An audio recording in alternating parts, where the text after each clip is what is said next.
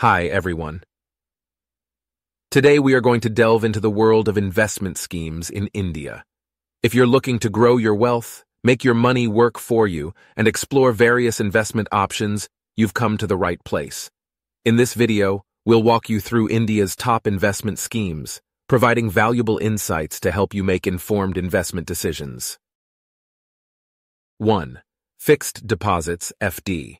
FDs are offered by banks and provide a fixed rate of interest over a specified period. They are considered low-risk investments. 2. Public Provident Fund, PPF.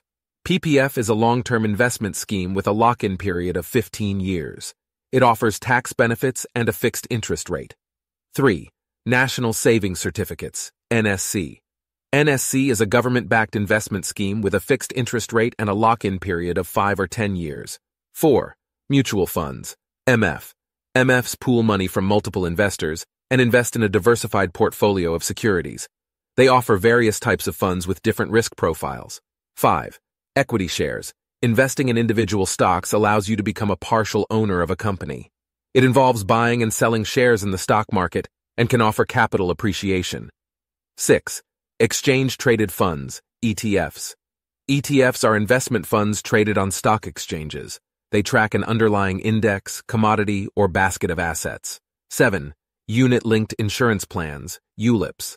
ULIPs combine insurance coverage with investment options. They offer flexibility to invest in various asset classes based on risk appetite. 8. Real estate investment trusts, REITs. REITs allow investment in income-generating real estate properties. They offer regular dividends and capital appreciation potential.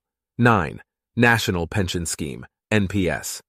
NPS is a long-term retirement-focused investment scheme. It offers tax benefits and allows investments in equity, debt, and government securities. 10. Gold schemes. Various banks and jewelry stores offer gold investment schemes, where you can invest in gold in the form of jewelry or coins on a monthly installment basis. That wraps up our video on investment schemes in India. We hope this comprehensive guide has provided you with valuable insights to make informed investment decisions. Personal responsibility. It is essential to remember that every individual's financial situation is unique.